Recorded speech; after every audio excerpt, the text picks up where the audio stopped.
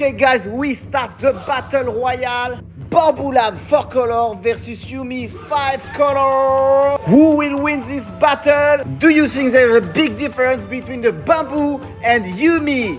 It's so crazy battle. Of course, Yumi play fair and we start the bamboo printer first and after we start the Yumi printer.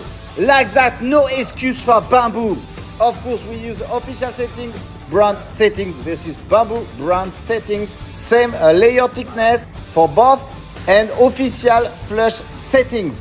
Of course, the infill settings are exactly the same. Zero ride, 10% for both.